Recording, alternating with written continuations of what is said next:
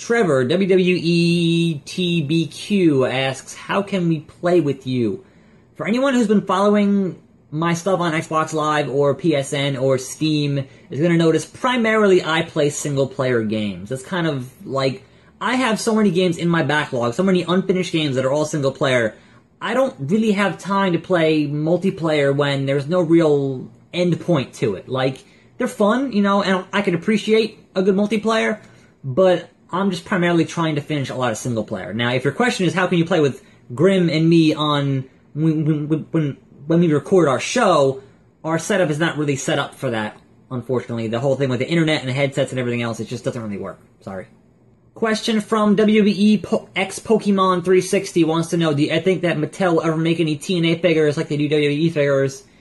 I don't watch TNA. I haven't watched TNA in years, and I just don't collect figures, so that's not really a question for me, because I don't really care. Sorry. Question from Accept My Shaft, and that's some Gary Oak motherfucker shit right there. You can't ignore my girth. Anyway, he asks, am I going to see the new TMNT movie? I did watch a lot of that stuff as a kid, like the cartoon. I had a bunch of the toys and all that stuff, and I did watch the original movies, you know, when those were out when I was like, you know, a teenager, but I don't have any interest in a Michael Bay produced TMNT. I think the designs look like, no, I'm not gonna go see that. If it's on the internet for free, then maybe I'll watch it, but whatever.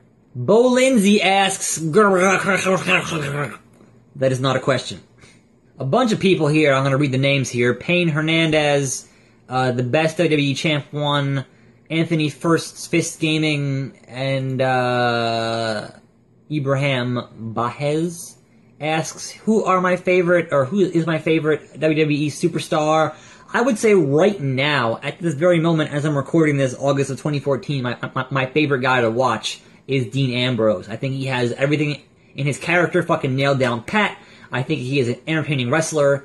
The only part of his package I don't like is his little fucking, when he's like a cat. He's like that part of it I don't like, but I think he brings the right amount of intensity, and I think a close second right now is Cesaro, who is just freaky strong. That guy is fucking amazing.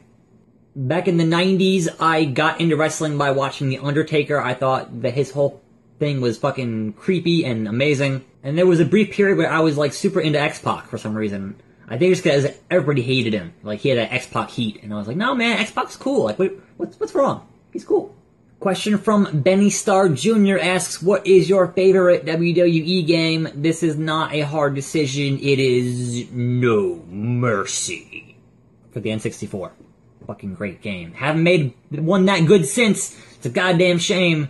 Come back to us, Aki. Please, we need you. Stop making style-savvy games. Just come back and make a wrestling game. Somebody pay them, contract them, make a wrestling game. God damn it. Ukes is fucking terrible. I hate you, Ukes. The Mega X Gamer asks, what is your favorite system? That's a hard one. I would say of all time, probably a tie between Super Nintendo and PS2, merely because they had so many amazing games on those systems. So, if I want to go back and play some of my favorite games of all time, it'll be either on the Super Nintendo or the PS2.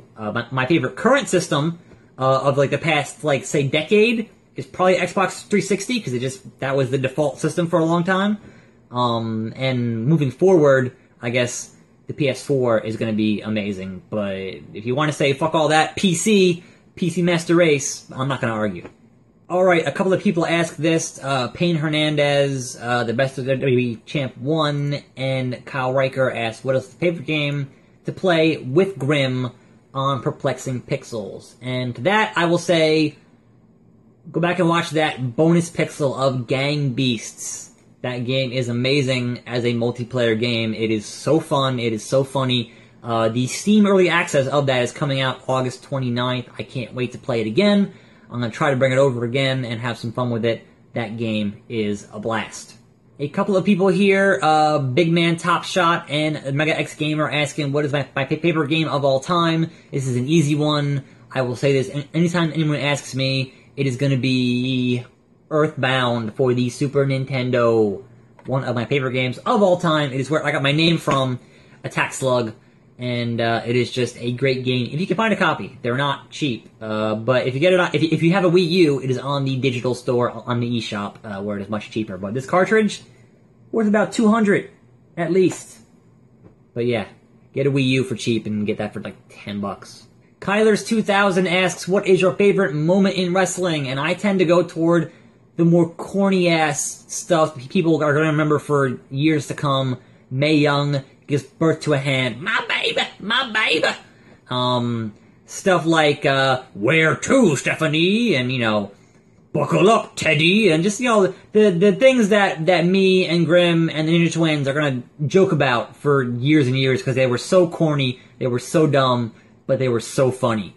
Kane and The Undertaker were backstage before a pay-per-view, and Kane sits down, and he goes, "Sup, Take?"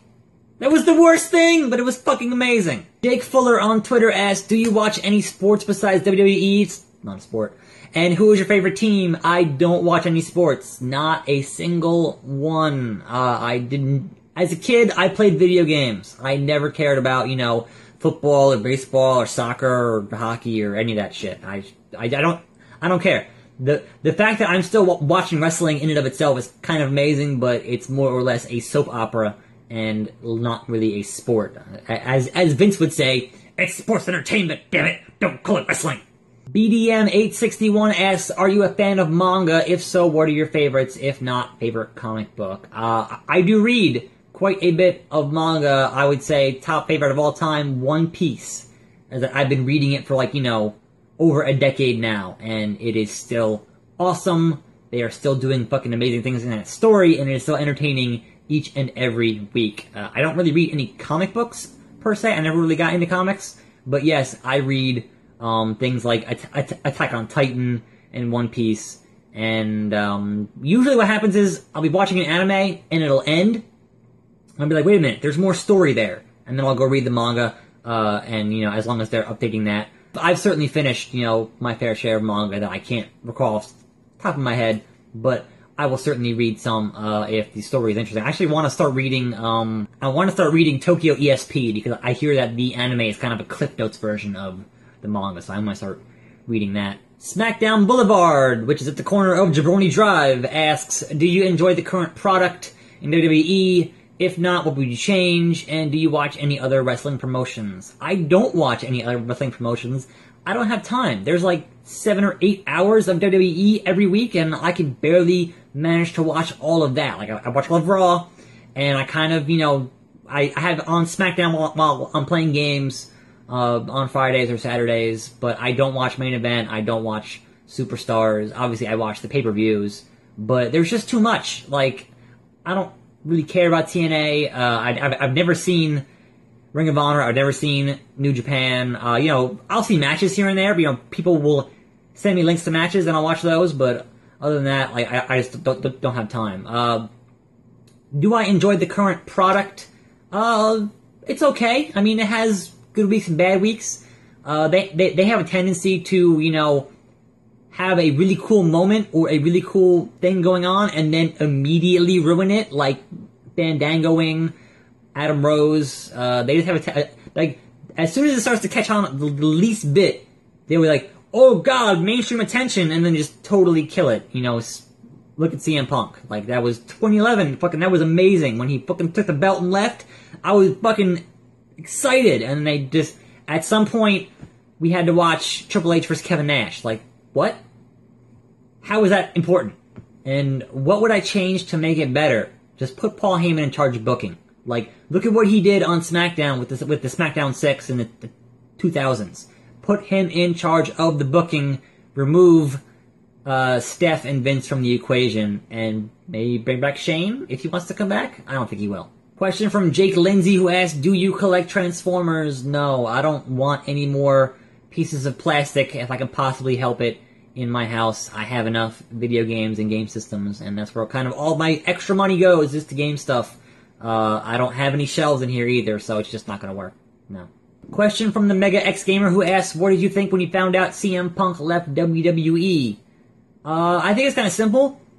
That dude gets to sit at home. He never has to work another day in his life. He can watch his hockey. he can buy his comic books, and he's married to AJ. What more could you want? Like, I'm not mad that he's not coming back. Like, he wanted to leave. He was burned out. Like, I can understand being burned out from a job. I can understand not wanting to be on the road 300 days a year. And I can understand having to be in a company where you are never going to be more important than John Cena. So, is what it is. Question from Rafael Morales, who asks, are you interested in Call of Duty Advanced Warfare? Nah, I don't play a lot of FPS, and I don't play Call of Duty, and I just don't care. It's just explosions and Michael Bay shit, and it's not... It's... The FPS that I like when I played them was like old school Doom, old school Wolfenstein, like, you know, there were maps and key cards, and not just, you know, a corridor with guys to shoot and explosions. It's just not terribly interesting to me. Question from Soccer Player, who asks, are you ready to see WWE 2K15 come out?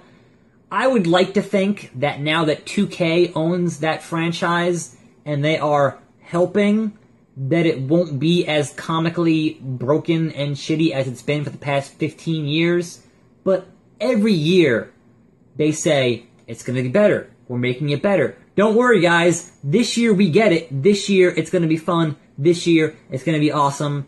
And I never believe them, because every year it is... I just don't have any fun playing them. Like, I've tried to get into them, and I just don't have any fun playing them. But I guess I'll go back and play No Mercy and have a great time. So, I don't understand. Just, I'm hoping that in this transition from THQ to 2K, they will just kind of phase out Ukes and have the guys who made the good stuff at 2K, like those old football games, all those guys that are still there at Visual Concepts to make a good wrestling game. Fingers crossed. Question from Harry Edson, are you making any new tracks? Because I enjoy your tracks. Am I working on any new music?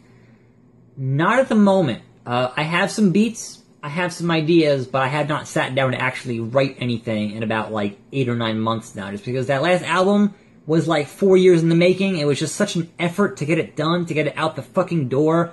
I was so burned out on the music production process. Now, I like writing, you know, I like making something from nothing, and I like recording, mostly, but all the post-productions part of it is just such a fucking hassle. Like, the mixing and the mastering and all that, just, it's a fucking headache. But yes, I do want to work on some new stuff.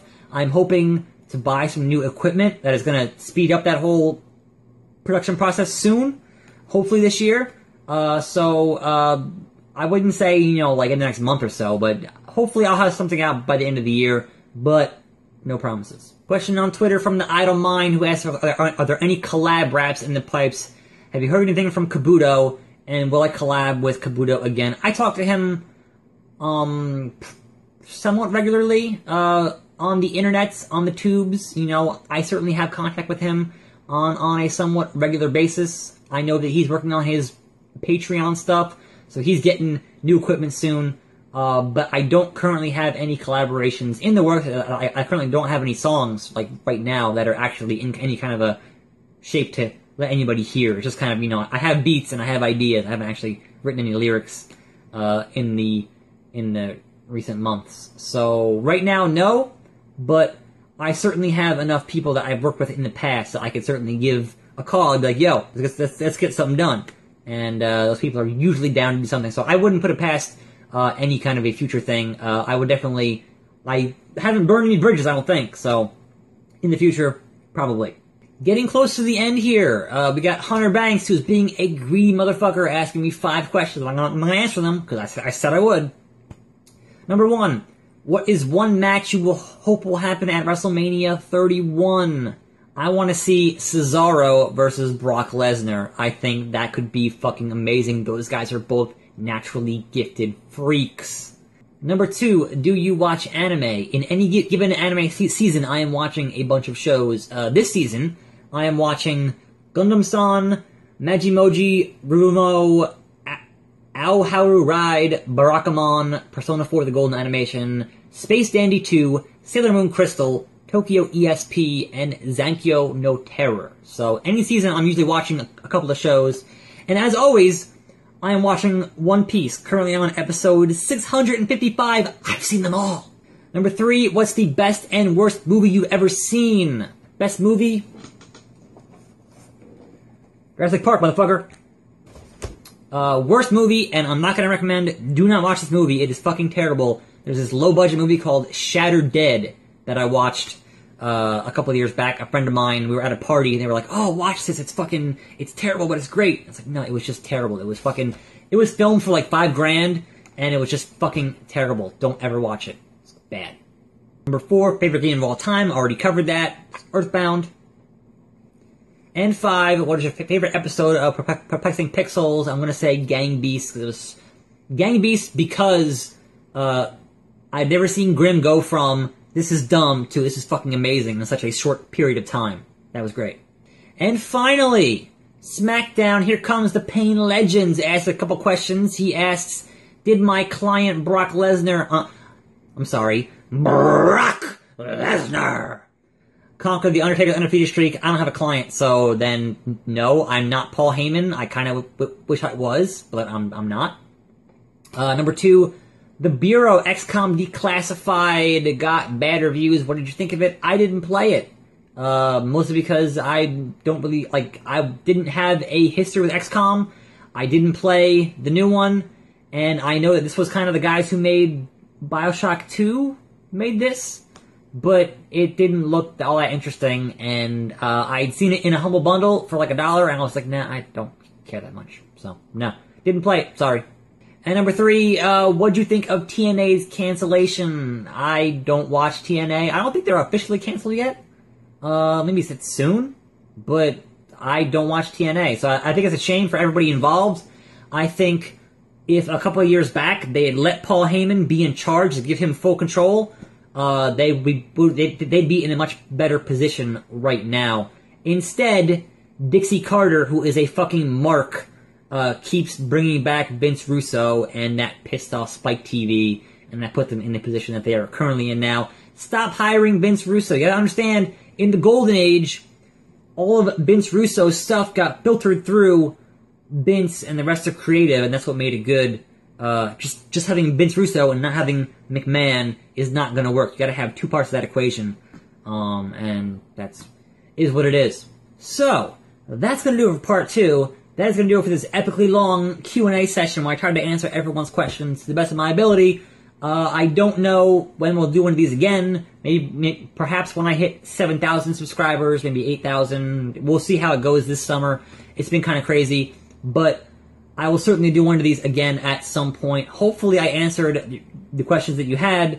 If not, I'm always on Twitter. I'm always on AskFM. Feel free to send questions there, and I will answer them as best as I can. So until next time, I will see you right here on this channel.